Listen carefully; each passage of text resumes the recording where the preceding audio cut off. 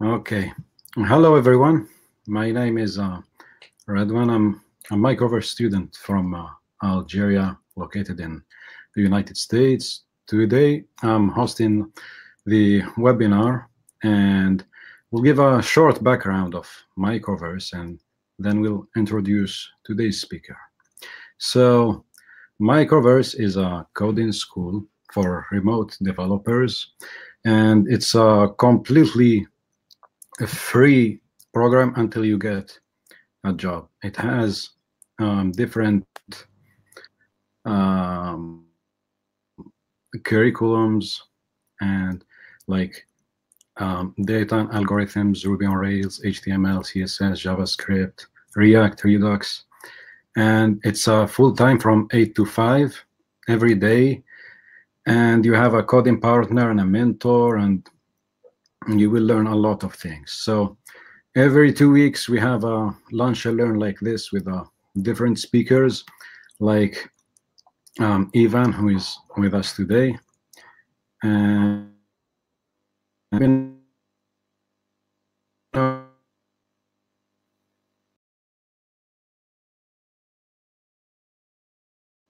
to the cars are open.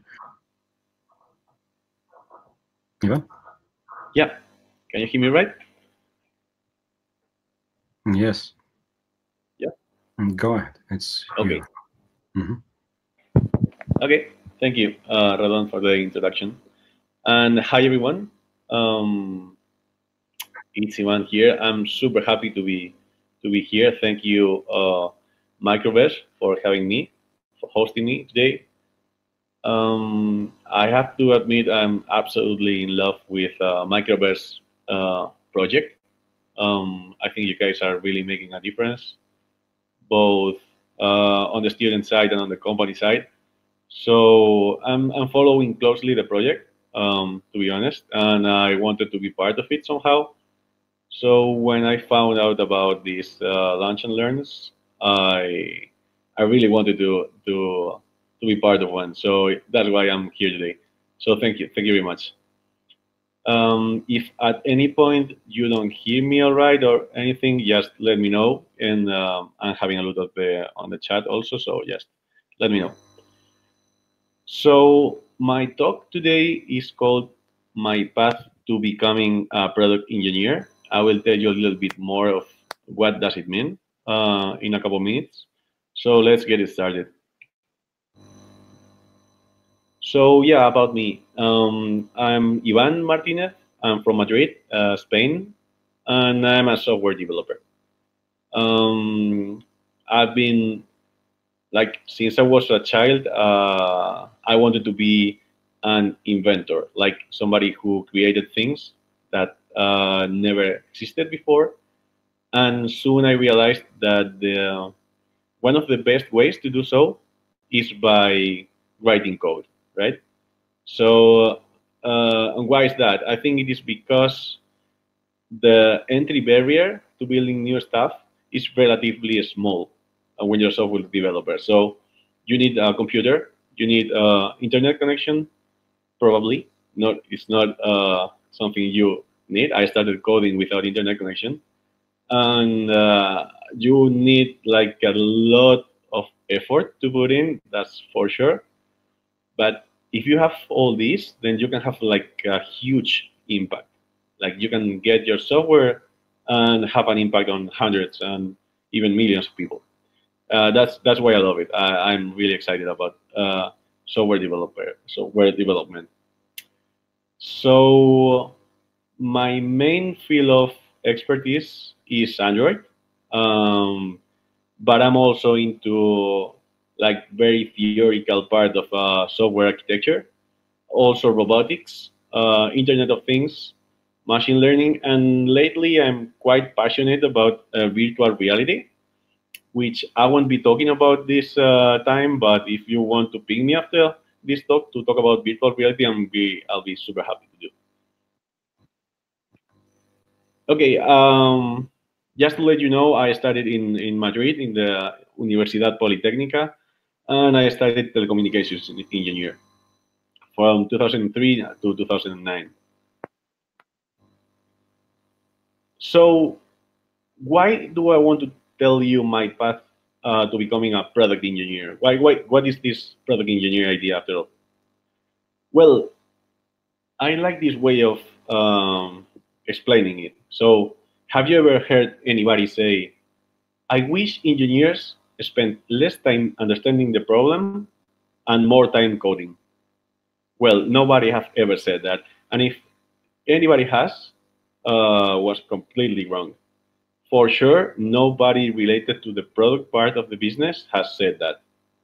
Uh, on the contrary, more people are asking us, the engineers, the software developers, to really understand the problem before we start to code. And this is essential. And this product engineer concept, which is kind of new for me, uh, really represents this idea. I will tell you like the main six um, skills behind a good product engineer so I can explain the concept a little further. So a good product engineer is for sure an engineer. Like I'm talking about software developers here. But apart from being a good software engineer, apart from being able to code, uh, it is he should be or he or she should be proactive. Proactive with product ideas and opinions. With a huge, really deep understanding of the business, like truly interested in the business and the user behavior, and being able to check data. Also, a good product engineer is a really good communicator, like a strong communicator. Not only be able to communicate with other software developers, with other engineers, but especially with non-engineers. Also, a really good product engineer is somebody pragmatic. Sometimes when we learn how to code, we want to apply the best practices and all the different software patterns we know to every single project. So this is not a way. It is the opposite from being pragmatic. You have to handle those edge cases you always find in a project, but do it in a pragmatic way. Only take those that are real world use cases. Also, it is very important to own the product, not only the code part of the product. Um, and this is super helpful for all the companies. So if you are a software developer, but you really own the feature itself from the very beginning to the end, you will be adding a lot more value than if you are only coding it. And at the end, if you do all of this, you will start creating your product instinct. So based on learning, iterating features, you will get a product instinct, and you will be the one proposing new initiatives, proposing new features to your company, to your product manager, and this is super, super valuable. So I see more and more companies asking for product engineers now, and not for code monkeys, which would be like the opposite from a product engineer.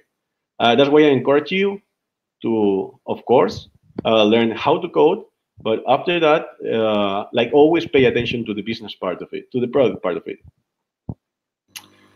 So, okay,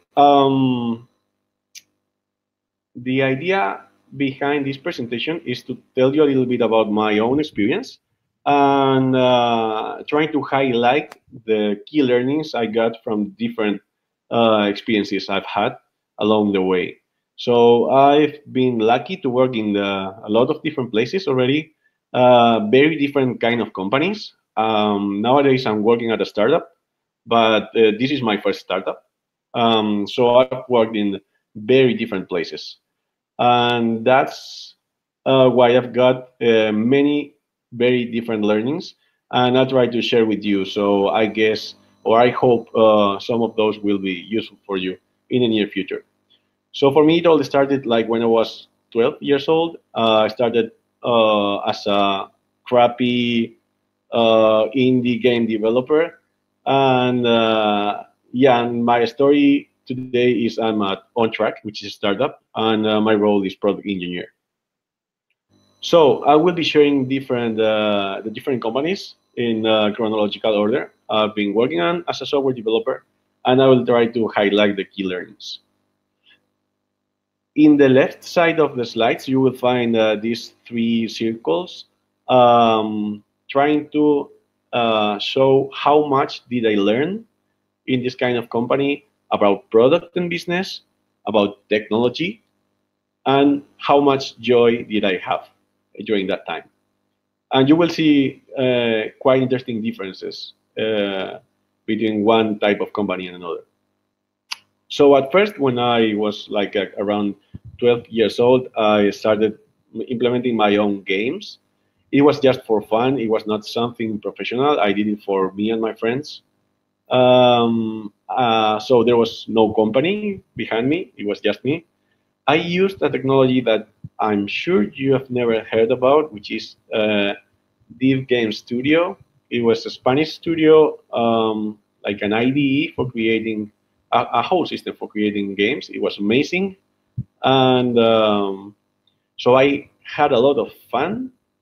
I learned very little about product because I was working for myself.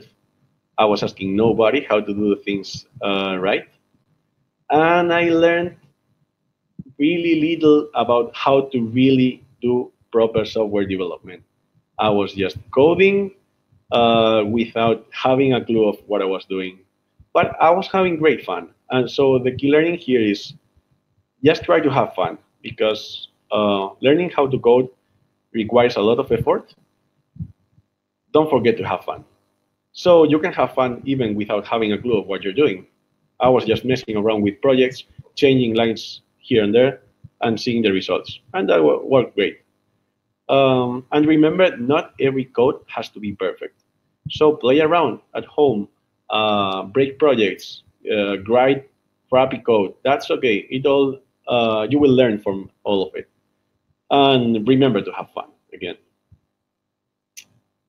So after that, I started like at the university, and when I was finishing the university, I wanted to check the real world. So I started working at Vodafone. I guess you know it. It is a huge telco. Um, and yeah, I was an intern, a customer support intern in this case. Um, Technology? Well, not really. Like I was supposed to be using Microsoft Excel to solve some really manual and repetitive work using some Excel sheets. Um, so I was learning very little about product, and I was not enjoying it much. But after some weeks there, I found that I could automate a big part of the manual work I was doing. So I started playing around with Excel macros using Visual Basic as a language. So I was writing scripts to automate things as much as I could. I did it out of my working hours and presented it back to my boss. He loved it. So I dramatically changed my role and I stopped doing manual work and I started automating everything, like every other Excel sheet, every other piece of manual work my colleagues were doing, I started automating stuff. So I turned a really boring job into a kind of average job. It was not super fun because writing macros is not really a funny thing to do, but definitely I was at least learning something. So my key learnings here would be patient with your first experiences, professional software development experiences. First steps are not easy, so be patient. But always try to find a way to make things interesting, like propose new things, explore new things, present to your boss. There is always an alternative. There are always ways to learn while working. And of course, never forget that everybody loves automation. Nobody likes doing repetitive manual work. And if there is something we software developers do right, is automating stuff. We don't like manual work at all. Okay, after that came my first real software developer role position. I was still an intern at the university. It was a research department, and I was playing around with Java mainly, both in the front end and the back end, and also Android. I didn't learn a lot about product because we were basically doing proof of concepts for different companies. We were trying out a lot of new technologies. For example, we were experimenting with recommendation systems, which was not that common back then. So I learned a lot about technology, and it was very fun because I was still in the university. I was working with my friends. So yeah, I did have a great time.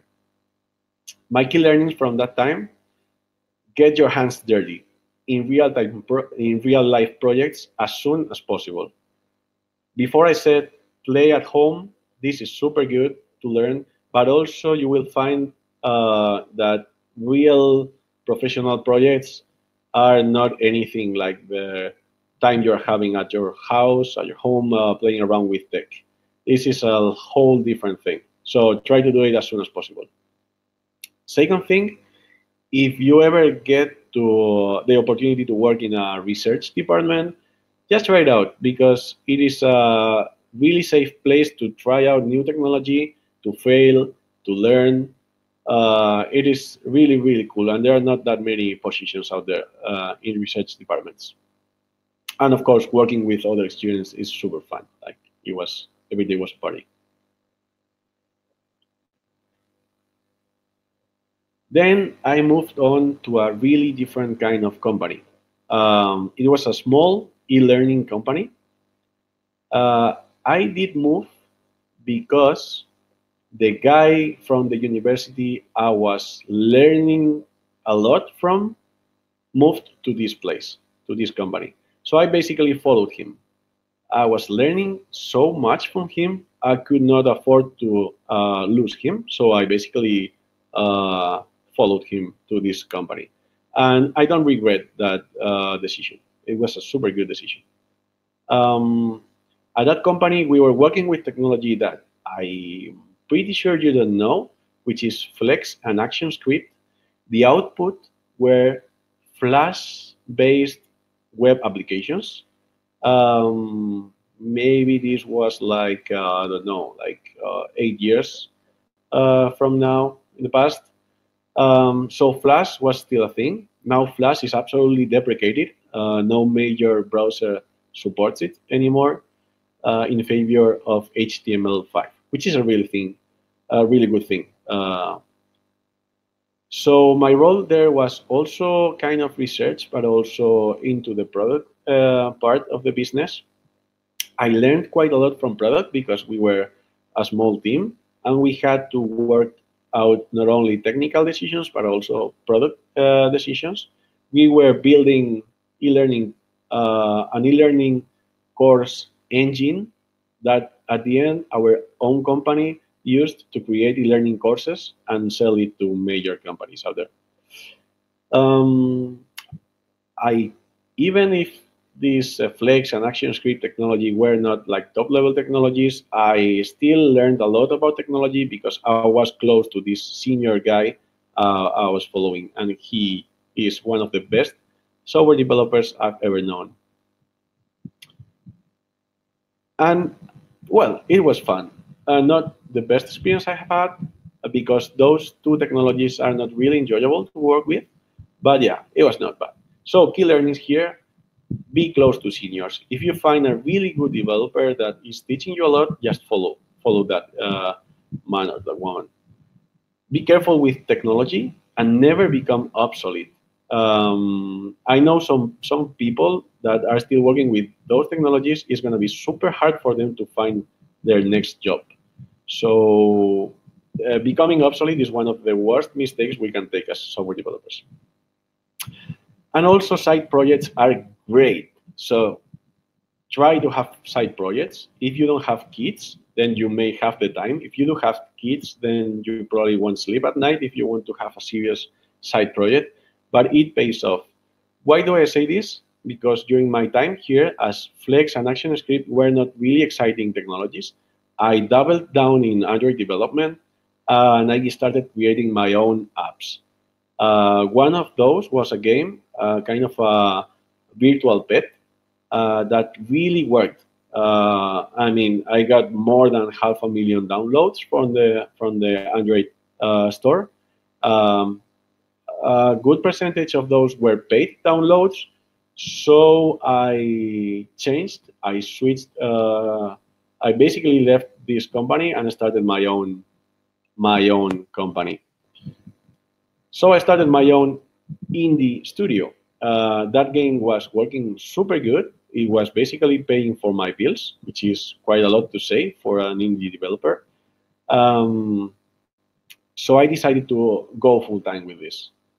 I spent like a year and a half in this experience. We called it CETL, which was Zombies in the Lab, was the name of this company. I say we because I created this with one of my best friends.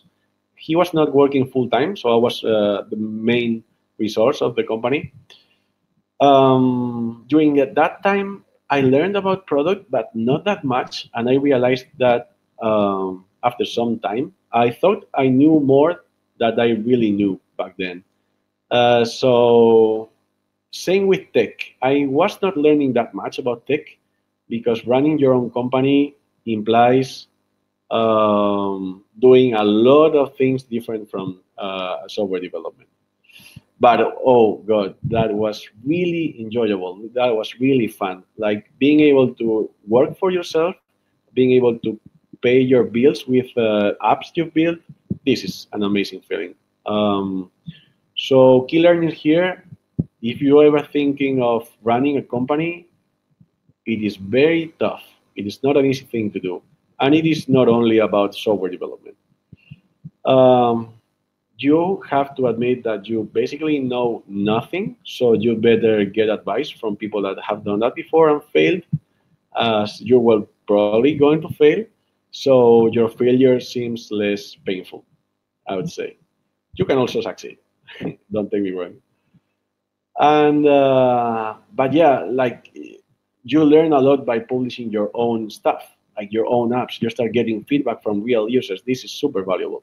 So yeah, just do it. I'm not saying go and create your own studio, but go and create your own apps. It is like $25 for being an official software developer in Google Play.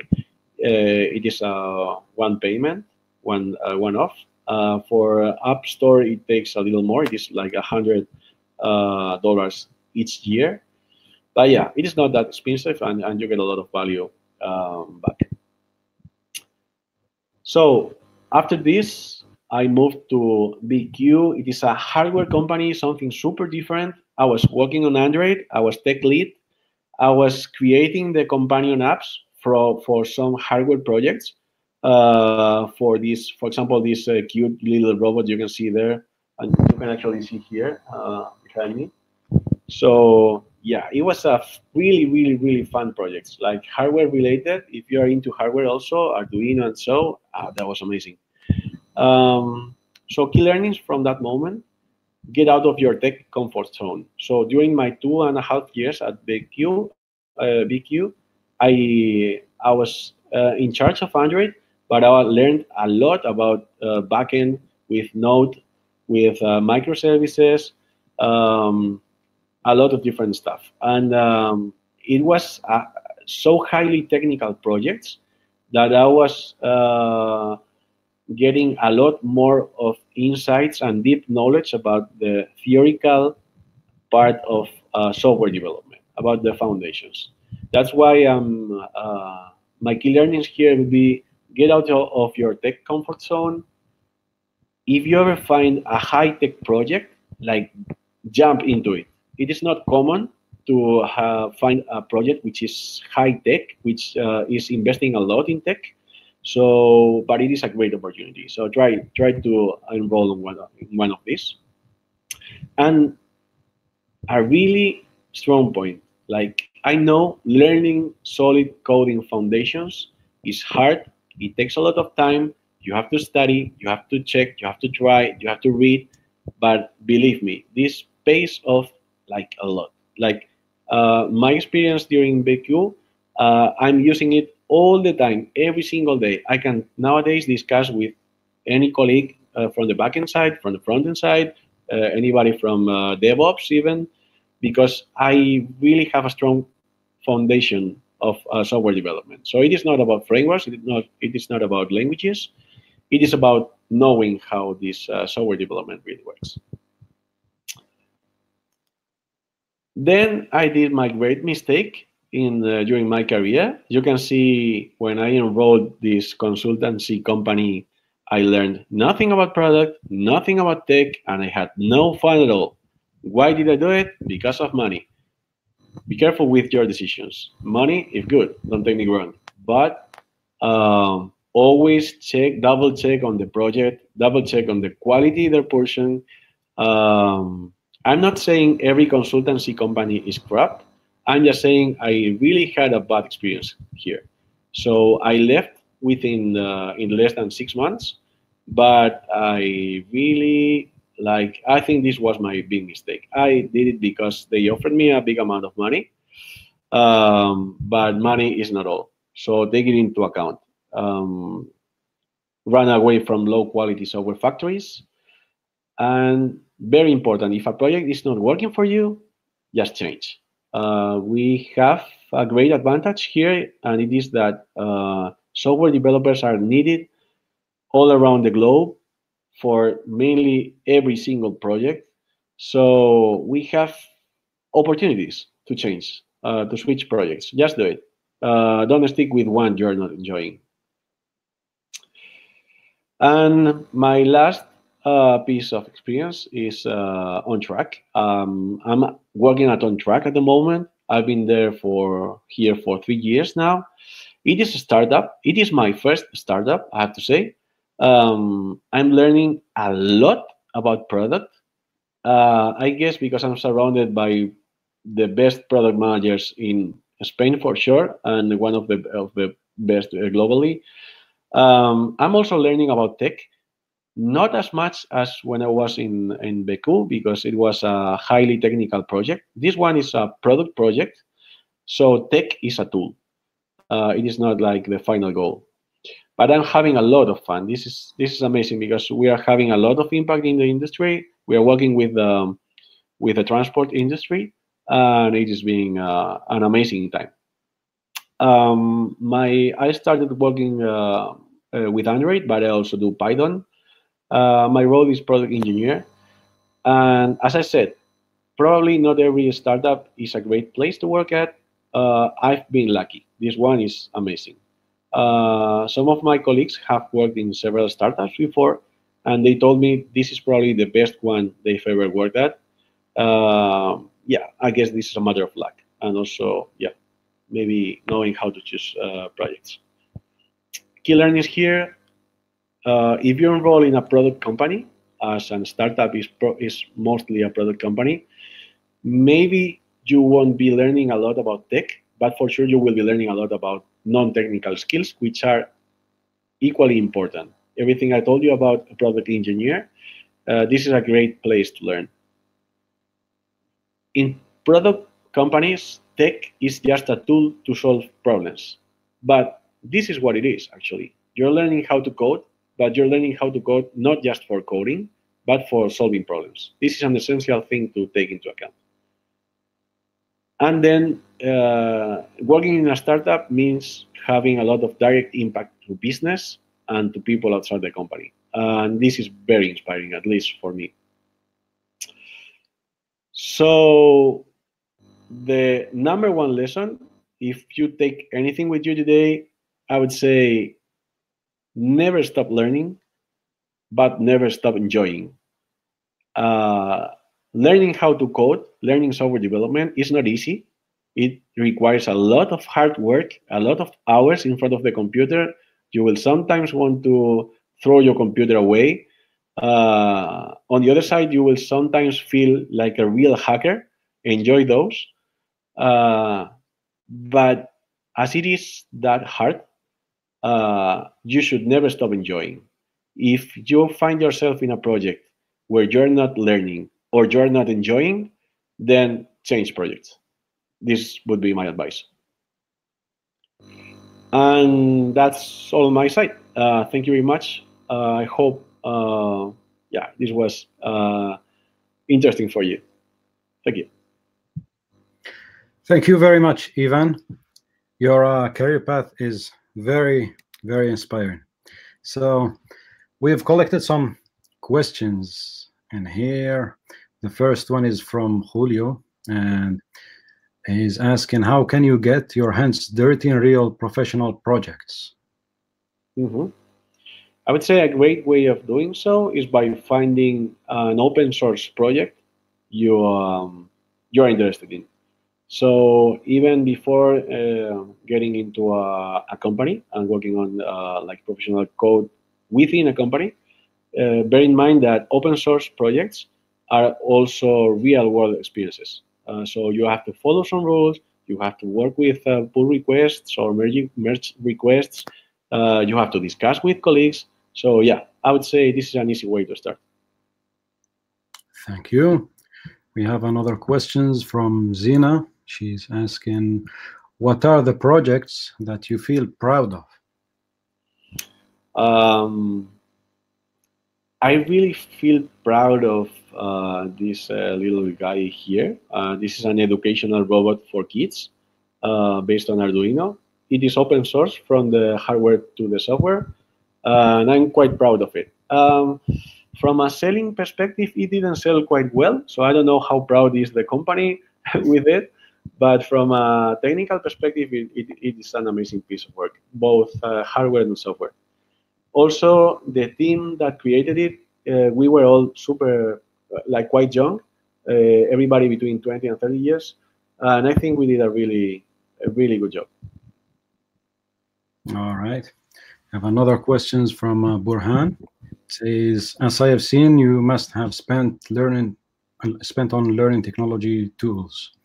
Would you describe yourself as a general developer or as an expert on a specific tool paradigm technology?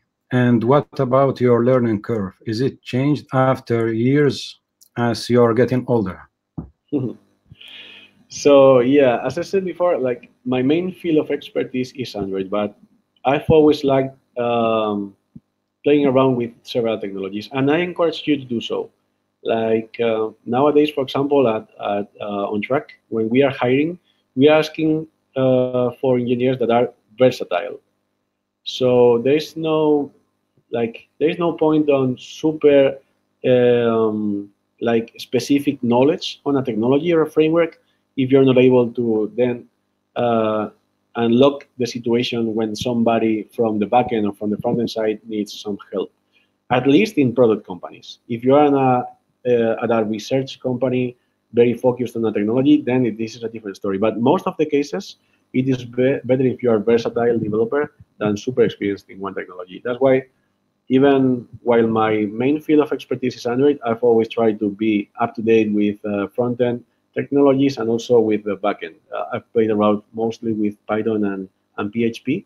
And I won't tell you try to catch up with every single technology, but at least the main frameworks in the backend and in the frontend, you should have a look from time to time. All right. So we have another question from Adam. And do you have any book recommendation when it comes to learning principles of software engineering? I do love Clean Architecture book. It is mostly for object-oriented programming, but I think it presents solid foundations.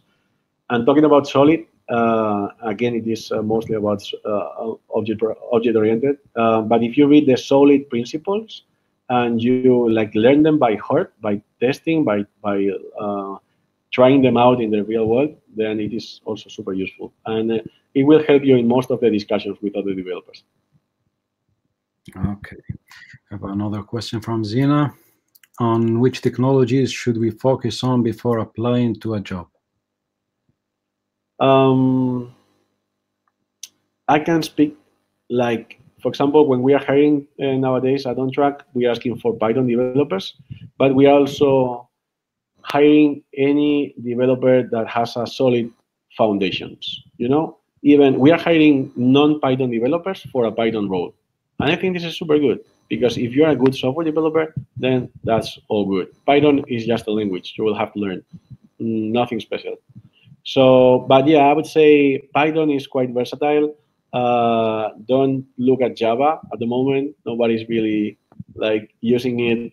Well, really, people are using it, but I would switch to Kotlin in the case you want to work with the Java virtual machine. And then React in the front end is quite good. Also, Ruby on the back end is quite good to learn. All right. There's a question from Nicolaus. What is some of the most demanding skills you have to master before becoming a product engineer? Clear answer here. Developing a real interest for the business and product, because we come from a very technical training when we learn how to code. So it's like spending some time trying to understand the business people and the product people who sometimes don't really speak our language. And I'm not talking about English or Spanish. I'm talking about, this takes time, but it pays off, I would say. So, and there is another question by Alejandro. He says, can you speak more about money and salary in the tech world? Whoa, this is a really like open question. It depends on the city. It depends on the kind of role. What I would say is that if you're good at it, you will get a really nice salary. We are hiring people from all around the world. At onTruck, we are still not full remote friendly. We are working on it. But anyway, we brought people from Russia. We've brought people from Moldova, from everywhere around Europe and even the US and South America. And our salary is quite good. So yeah.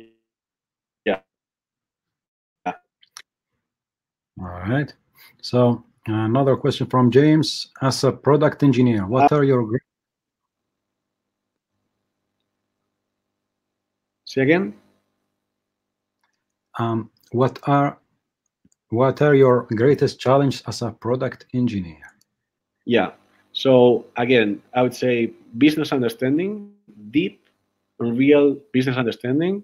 Develop your own interest, and also communication is usually a difficult skill to develop among software developers and engineers. I see a lot of people struggling to communicate to other business people or to present an idea in front of a big audience.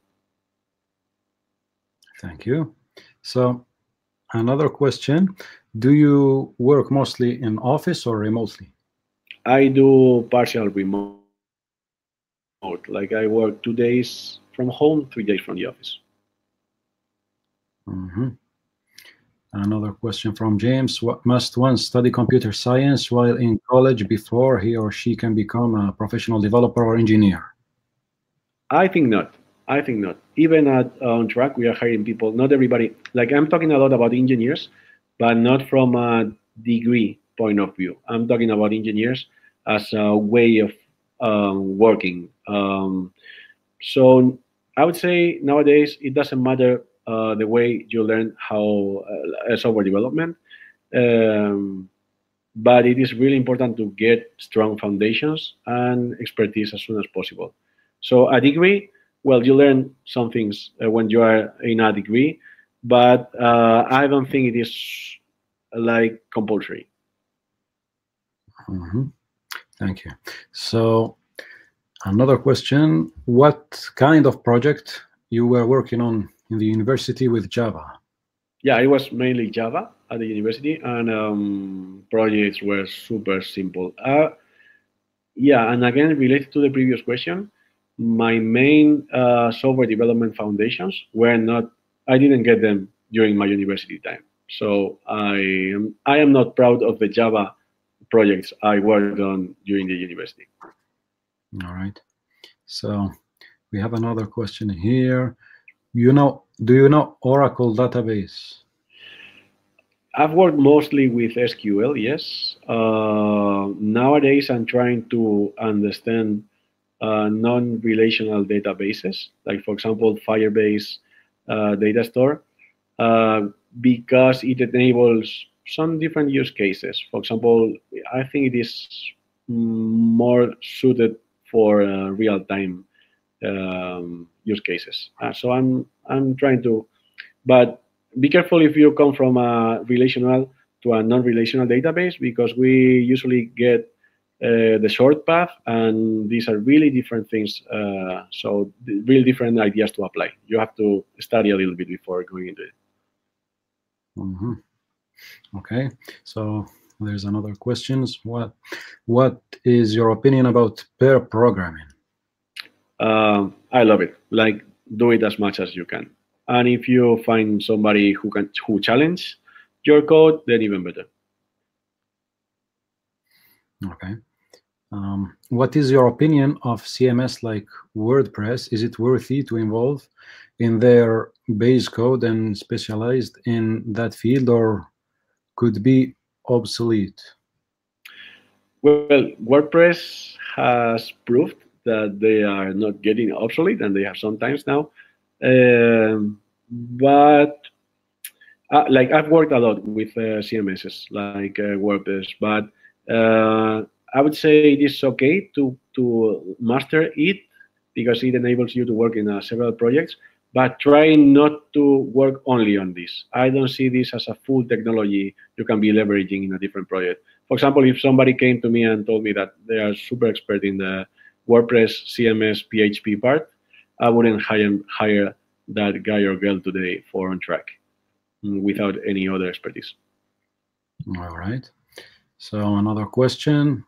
Do you apply networking? If so, how do you apply it?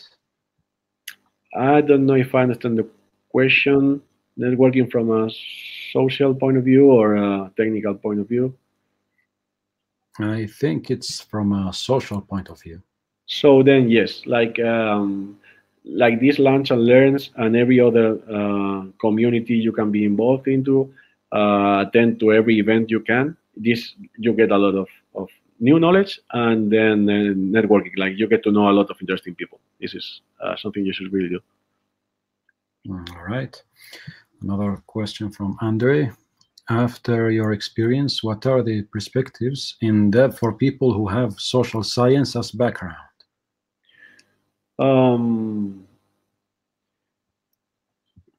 I've seen a lot of people move from different backgrounds to software development, and when that happens, usually people bring with them a different point of view that is very interesting to be applied to the software development itself.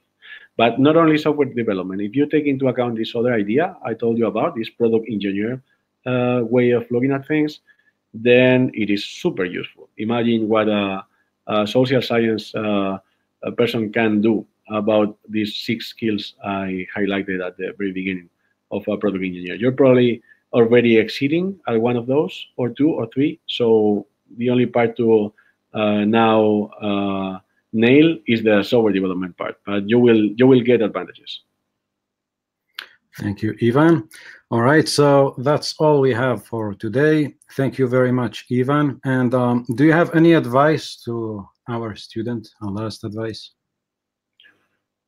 So my advice would be, like, get ready to work hard. This is not easy. Um, so work hard, but also enjoy. Like, enjoy every day. Have fun at it. Find your way to really have fun. Even when you are working at a company and maybe it is your first job and it is not that interesting, then run a side project on yourself. Publish your own applications. Like, have fun. This is a really fun thing to do. There are a lot of opportunities. You can develop games. You can develop different kind of programs, applications. So yeah, work hard and have fun. That would be my main advice.